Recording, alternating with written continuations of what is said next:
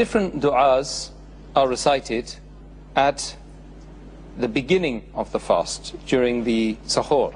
Which is the most authentic?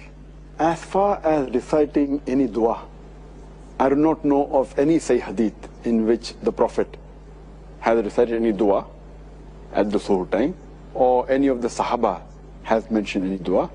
I don't know of any. In fact, what our Prophet said, it's mentioned in the hadith of Tirmidhi in the book of fasting, hadith number 730. Our beloved Prophet said that anyone who has not intended to fast before dawn, there's no fast for him. That means intention is compulsory for fasting.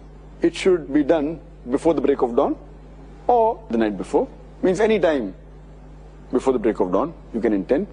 But when you intend, you need not say it loudly. It's not required, because you intend in the heart.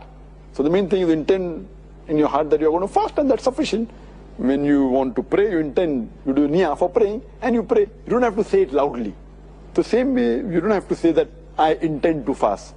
But many people, many of the Muslims have invented words in Arabic or in different languages that I intend to fast tomorrow, etc., which we don't find in any of the Sahih hadith, and neither do we find in the sayings of the Prophet or of the Sahabas.